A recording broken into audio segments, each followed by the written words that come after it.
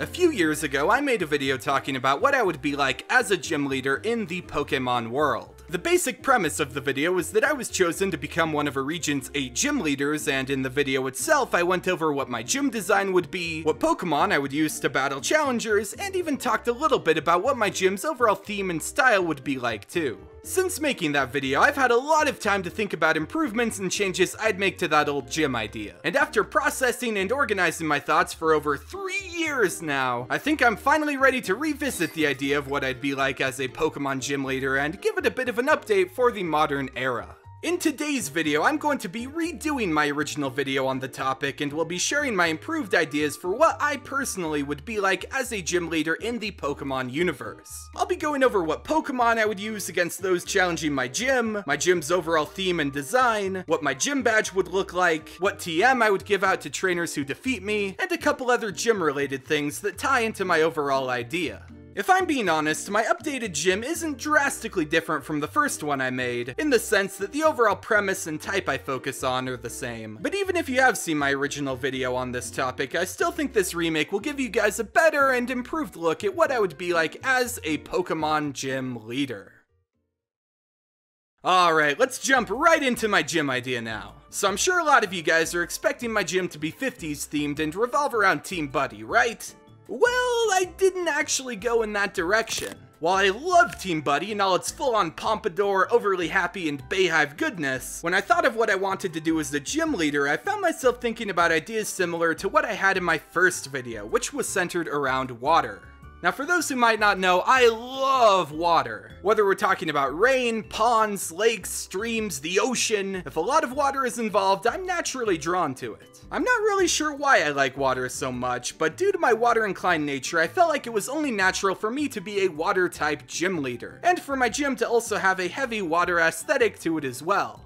I brainstormed a lot of ideas for what my new and improved water gym could be like, ranging from a scuba diving gym where the entirety of it would be set underwater and you'd have to dive through a maze to reach me, to a gym themed around a desert oasis, but in the end I decided to go back and reimagine the idea I had in my original video, which was a large indoor water park.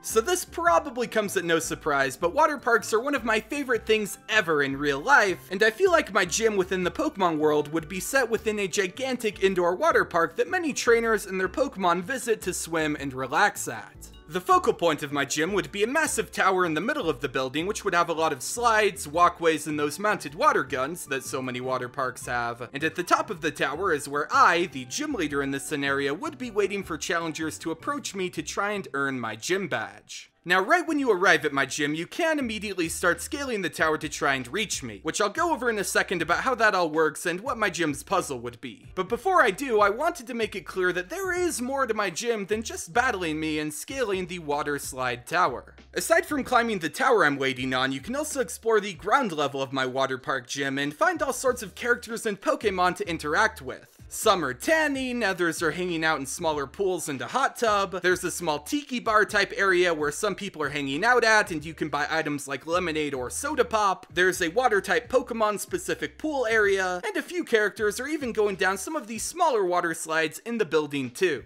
Basically, what I'm trying to convey here is that my gym would be one half actual Pokemon gym where you have to battle trainers and myself to earn a gym badge, and one half fully functioning water park where you can interact with many NPCs and their Pokemon that are relaxing and taking advantage of my gym's many amenities.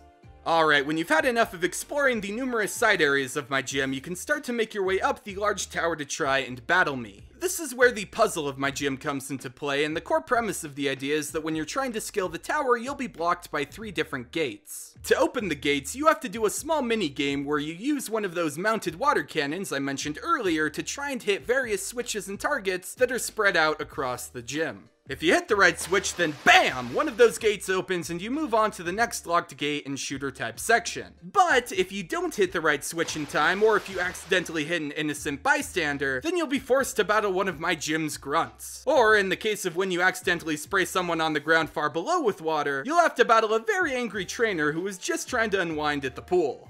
Once you've mastered the art of the water gun and have unlocked all 3 gates, you'll reach the top of the water park tower where I've been waiting for you. I'm sitting atop a tall lifeguard chair, which fits pretty well because I'm rocking a lifeguard-inspired design, and as the lifeguard gym leader of this water park, I accept your challenge for my gym badge, and this begins our Pokemon battle. Now, I imagine myself being the 3rd or maybe the 4th gym leader you would battle in a region, and because of this, my Pokemon wouldn't be at crazy high levels. I would use 3 Pokemon on my team. A level 20 Squirtle, a level 21 Tortuga, and a level 23 Wartortle, which would be my signature Pokemon as a gym leader. We have our showdown, which of course ends in my inevitable defeat, and once you've beaten me, I give you my gym badge, which looks like a life preserver and is called the Buoyant Badge. I also give you the TM for Water Pulse, which is meant to be a reference to the water cannon shooting section of my gym. With both my badge and a new TM in your possession, you can now take the slide behind me to get back to the ground level of my gym and make quite a splash with everybody hanging out in the pool below that just watched our intense battle. And that's my idea for what I'd be like as a Pokemon gym leader. As I said at the start, it's not drastically different from what I made originally, but I did try to change, fix, and update a lot of things to work a little better together, and I think this updated video truly captures what I'd want to be like were I ever a Pokemon gym leader. Anyways, what do you guys think? Do you like my gym idea? Maybe you think I'm too easy to beat, even as a low-level gym leader. Feel free to let me know what you guys think of my gym idea in the comments section below. Also, because I love hearing people's ideas on this kind of stuff, let me know what you yourself would be like as a gym leader too. I don't want to bog people down with too many rules, but if you leave a comment with your idea, try to at least include your type specialty, your Pokemon team, and a rough idea of what your gym's layout would be too. Anyways, thanks so much for watching, and I'll catch you later.